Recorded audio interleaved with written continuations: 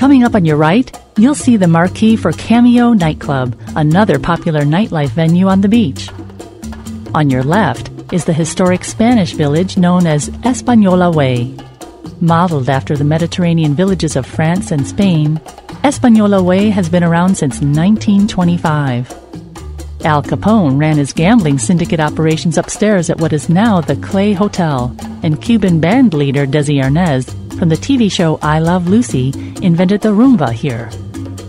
The street was also featured in the movie The Birdcage and is used as a backdrop for many episodes of the TV show Miami Vice.